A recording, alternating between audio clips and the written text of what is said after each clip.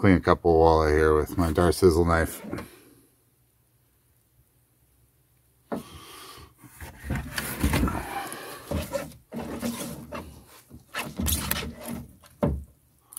Still lively.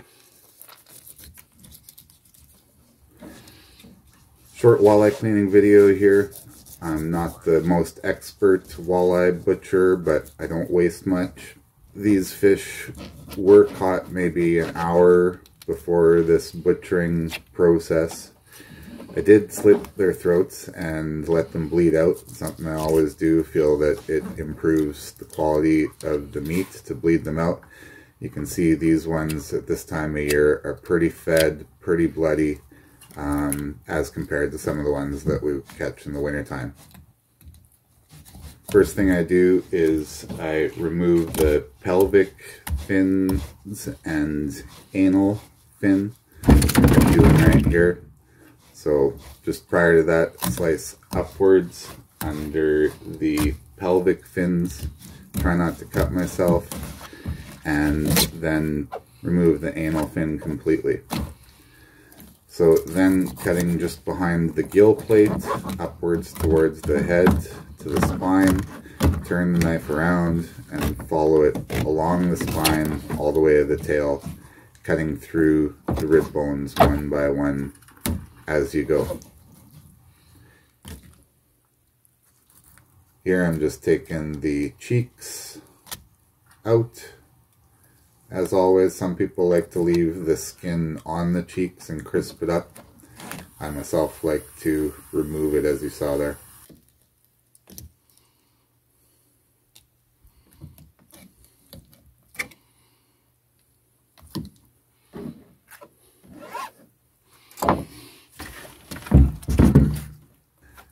Here's the fatty here. Both of these fish were, the first one was 19 inches, this one's probably 20 and a half, but fat, full. Didn't show the stomach contents or anything, but it was definitely a full fish.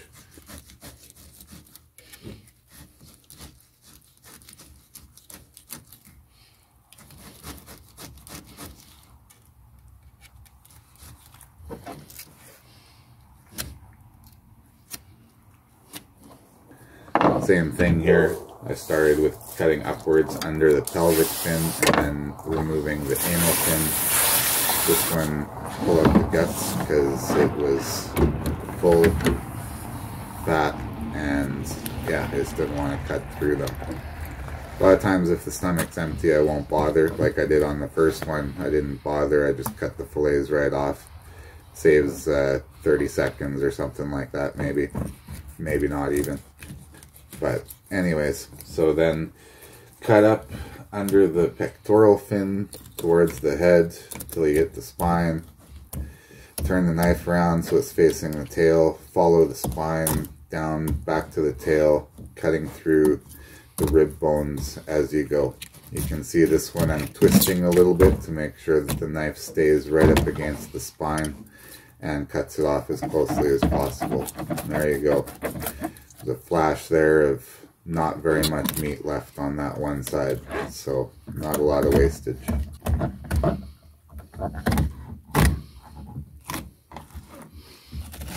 like to take the fillets off the back first, then clean up a little bit, and then I'll get to the rib bones and the pin bones and take them off with the skin.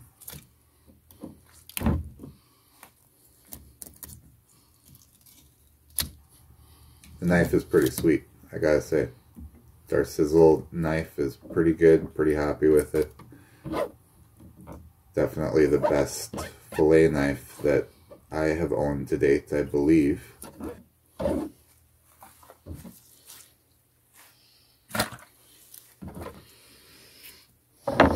People always say when you're fishing saltwater fish, you never want to clean it with fresh water.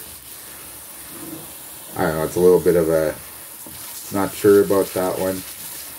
Some people do clean it with fresh water, especially if you're going to freeze it right away or cook it right away.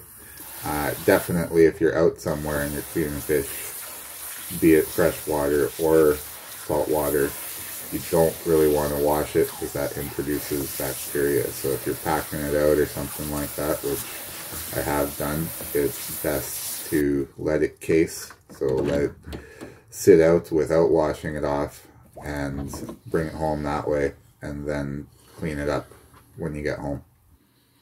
These couple of walleye in particular, I ate the next day. So yeah, just pack them in a little bit of fresh water because I don't want them to dry out, and ate them up the next day. Didn't bread them like a traditional, did them more of like with a sweet honey hot sauce, grilled. Tried something new. So yeah, it was delicious.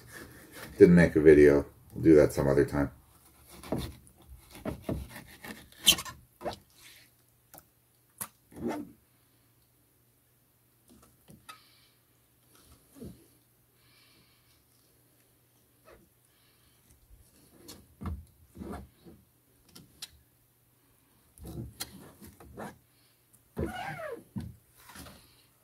Here, just taking the ribs off of the fillets. So there's the pin bones that run horizontally outwards from the ribs. So just cutting through those first and removing the rib bones and the belly meat. Anything left around the anal area, if any. Taking them off of the skin. I actually thought this meat looked a little bit darker than springtime fishing, which is pretty much the last time I fished Lake Manitoba, Portage Bay. The fishing really turns on right after the ice comes out off the lake. So the season opens second weekend of May, and from there there's about 4 to 6 weeks of really awesome fishing. And then it kind of dies off. So the fish flies come out, other bugs, the fish gorge on the larvae, and they pretty much stop eating. Here I almost cut myself on camera. Try not to do that. Again, removing the rib bones off of the larger fish. The pin bones going through are obviously also larger, a little bit harder to cut through, so definitely don't want to press too hard. You want to let the knife do the work for you, and especially not cut yourself. Fishing is generally pretty slow through the summer. Still catch a few, but it's not the frenzy that you get in the spring and fall. So it took a while. It was a pretty warm fall. It took a while for the water to cool down. And once it did, the fish really seemed to start actively feeding, and this is the product of that.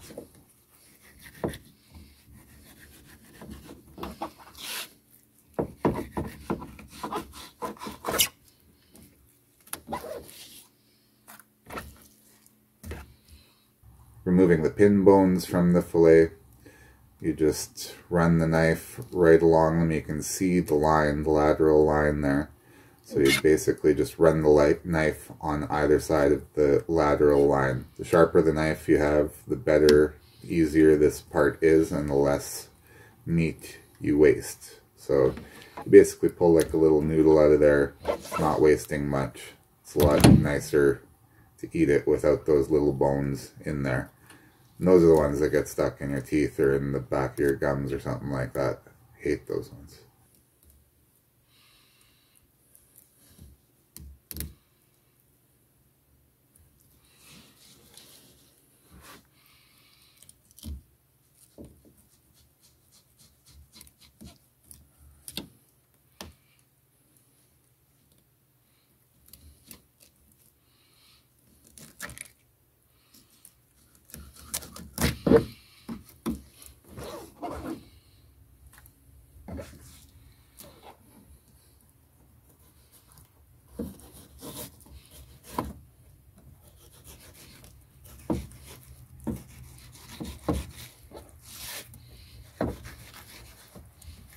So there you go. A couple of nice walleye butchered, 4 fillets, 4 cheeks, 10 minutes. Like I said, I'm not the fastest at butchering fish, but I don't waste very much meat and try not to leave any bones in there.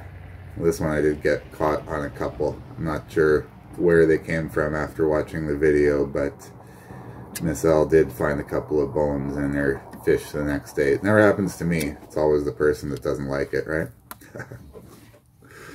Alright, so that's it. Like, comment, subscribe, come back and check out more videos. I'll cook some fish next time or butcher a deer or something. Who knows?